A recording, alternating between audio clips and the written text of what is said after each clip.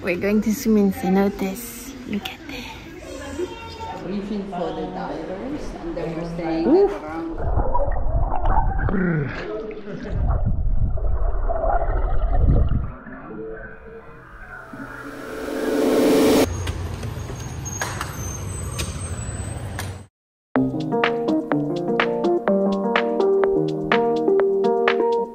Hey, this is Next Meridian. We are Nick and Mathilde, and we left everything behind to travel the world with our Land Rover Defender, Albatros.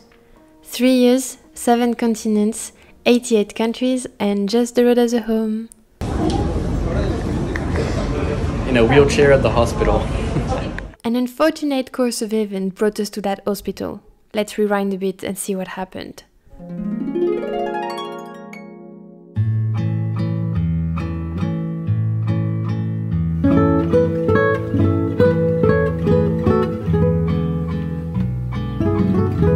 Four hours to the accident.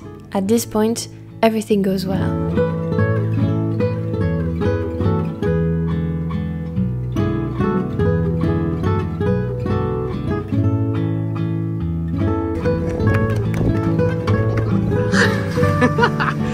Nice! Woohoo! Dive! Dive!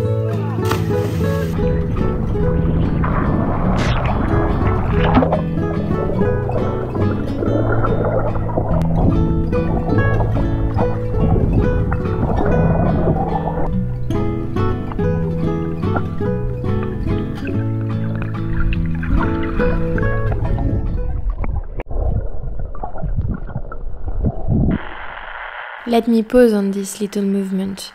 It may not seem very important for you, but remember it, it's going to come back in the rest of the video. 2 hours to the event. At this point, we still have no idea what's going to happen.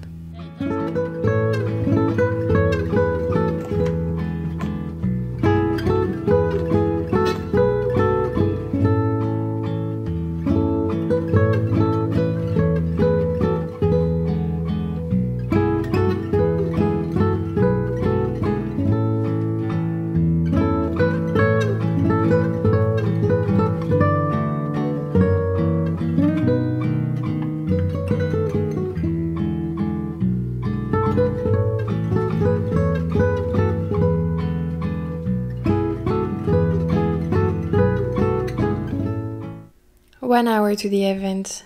We're now leaving the Laguna and driving all the way to Dos Ojos cenote.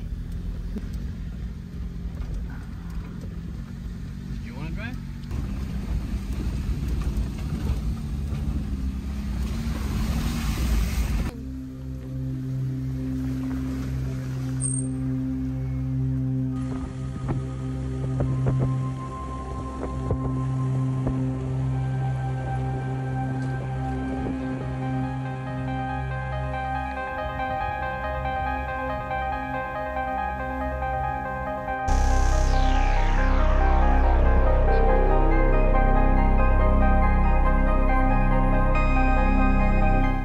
Zero hour to accident. There is nothing our protagonist can do to avoid his fate. We're going to swim in cenotes. Look at this. Nice. The water looks cold.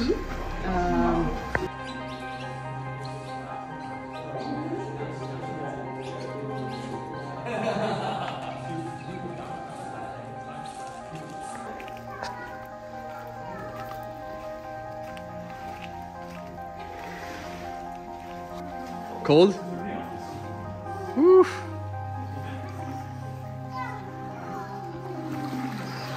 Nice. Is it cold? A briefing for the divers, and they were saying that around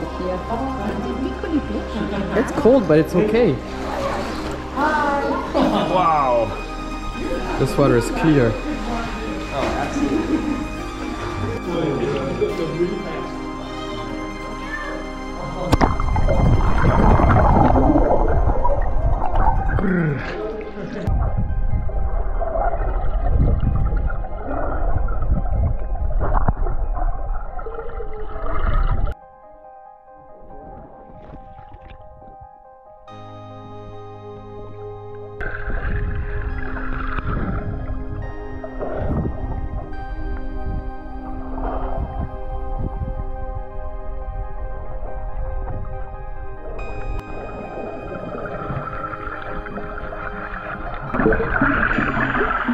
And just like that, with one breaststroke leg kick, boom! Nick dislocated his knee. We were enjoying a nice swim in the cenotes when Nick kind of unlocked his knee. I don't know what's name, I'll add it here. So now we're waiting for a medic to see what we're going to do. In the moment. How are you? Calm down. I'm okay. What happened? I don't know, but part of the knee is moved out of place and I can't put it back in. And I don't want to try, so I guess we're gonna go see a doctor.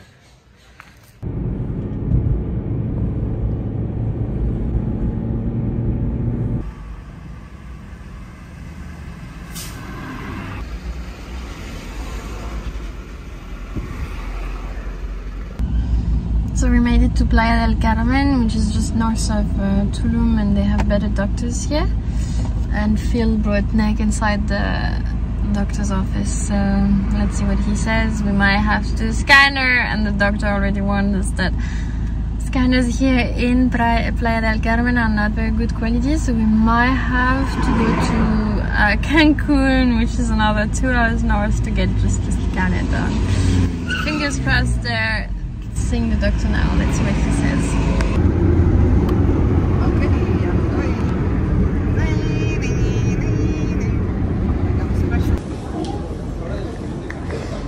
In a wheelchair at the hospital. We got Nick a new car for the rest of the world tour.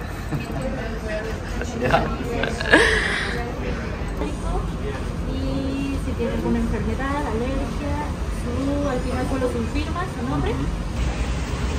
Woo! What a race! We left Nicolas inside the hospital for his scanner, so we have to wait 40 minutes, and then we'll drive all the way back to Playa del Carmen to go see the doctor. But at least we made it in time for the appointment despite all the traffic and the traffic jams and all the rest. And yeah, hopefully he's able to walk again without too much pain soon, and otherwise we'll stay put for a little bit. Let's see. Got my driver waiting for me so I can go directly into the car. Nice. Yeah. Thanks, driver. Fermo la novia. Yeah. That's what it is. That's why there was Caribbean. Hola. And what we feared was announced. The doctor told us we had 1 month maximum to complete the surgery, and that this procedure would require Nick to stay put for rehab a minimum of 6 weeks. I would lie if I was saying this didn't affect us. Weeks stuck in Cancun? That was not part of the plan. So as far as we are concerned, from now on, breaststroke equals danger. So the issue is the menisc, which is going like this, and it's actually in a lot of pain. And so I can, you know, my right knee, move it in all directions, no problem. But this one, it's really tough for me to flatten it out, even though the doctor said that I should keep moving it from time to time just because it feels better, just because it will make it better. But honestly, this is so unlucky that it happened. And today when we were in a cenote, which is those water pools, we were swimming in it, and you know, when you're doing a frog swim, you're sort of kicking your legs backwards. And I guess by doing that movement, it sort of popped it out and back in. So it did come back in this time as well, but huge tear, I think, because it's so much pain. It was so much pain, and I was like, and my brother was right next to me. I was like, Phil, I think something's wrong. I think I messed up my knee. And so we slowly swam out of the water, and then they pulled me out, you know, Mathilde and Phil carrying me over their shoulders. And then we went to the doctor, orthopedist and traumatology. And he was showing me how the meniscus sort of ended up, you know, you could see normally there's like 2 little triangles where there's a squash of your knee, and one of them had pretty good tears, pretty bad tears where liquid ended up going in. And he said, yeah, it's torn. He said maybe in a week or two you won't have pain, but it can pop out at any moment. And if it locks your knee like this, then you're really screwed because it will be stuck in that position and you'll have to go through surgery to put it back. And because you've torn it and blocked it, it might be in really bad condition. So it will be harder to heal. So he said the best is we take care of the surgery now. And so I'm super vulnerable because in both cases, I will have to go to surgery at some point. I'm so like out of energy and I just have to first process. For me, like right now, the first thing I'm processing is, dang, my knee is torn, my meniscus is torn, I have to take care of this. It's been 8 months or almost 9 that we're on the road and it's like, oh no, we have to take care of this and we have still so much to do. But we are not of the kind to desperate on what we cannot change. So from that point on, the marathon was starting. Calling doctors back home to get second opinions, calling the insurance to try to convince them to let us do surgery in Mexico, calling contacts to try to find potential doctors in Mexico. Dealing with health issues abroad is a big challenge. Phil, did you get your little tajin? Yeah, I did. Great. It's in my bag. Sweet. Bye. Bye, Phil. Bye, Nick. Man. Yeah, The star. we leave you in a good state, yo. Voila. Actually, With a smile. I'll take a picture later. And eventually, the answer came. The insurance allowed us to stay in Cancun. We kissed goodbye Nicolas' brother and his friend Patricia, and continues with Alessandra to Cancun, where we would try to find a doctor. And there again, life did things well. If you followed our journey, you know who Ricardo is, the garage owner from Tijuana, with whom we stayed 3 days when we entered Mexico. Well, in the matter of 24 hours, Ricardo had found us a recommended doctor who had performed that exact surgery on professional athletes. Thank you so much, Ricardo, for your help. Surgery scheduled, doctor found, now we needed a place to live.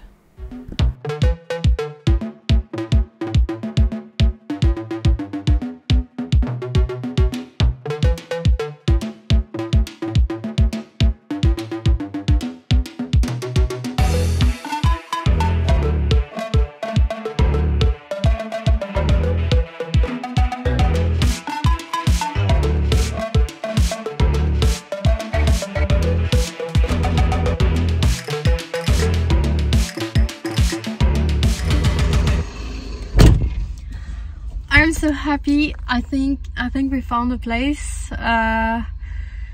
So I've been visiting since yesterday. We negotiated like crazy. We struck a deal too big for what we want, but it's available on the dates.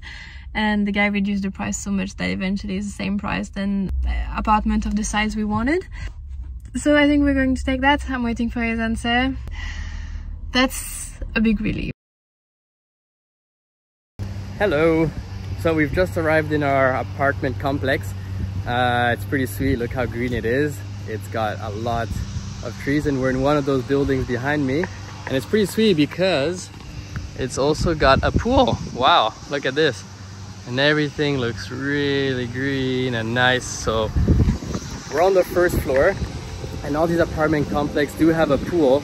So Mathilde will be able to enjoy all the amenities of this place while I get horizontal, because starting tomorrow I have my surgery, and then for 21 days I cannot put any weight on it, so I'll have to really be careful on what I do, how I walk, and making sure I do the recovery.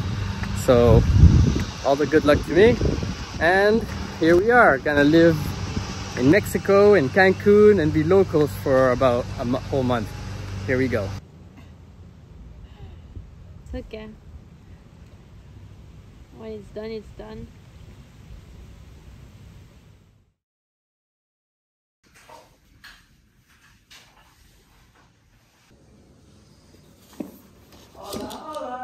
Today is surgery day for Nick, so we're preparing the bags And we're going to catch a taxi. Hopefully we don't forget anything. Yeah, so Today you done. you guys will get all.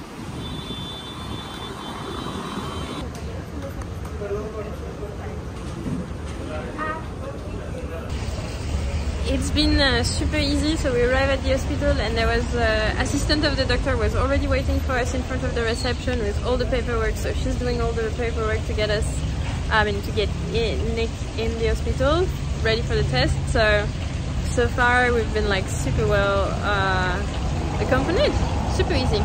Hope everything will go well. They have to shave my leg hair now. And what do you think of it? Yeah, it's fine. Tu montes ton vrai?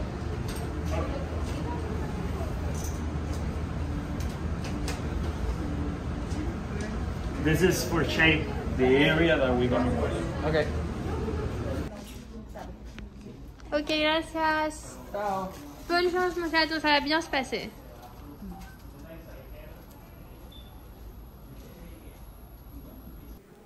Nick in surgery, the administrative marathon didn't end.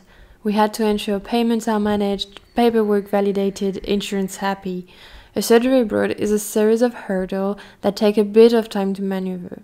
Considering the importance of the matter and the fact that we tested it firsthand, we will dedicate an entire video with the lessons learned about handling health issues on the road. Leave in comments your specific questions so we make sure we cover all the topics of interest. So we were able to see Nick. He's waking up right now. The surgery went well, so we're happy with that. Now we're waiting for a room.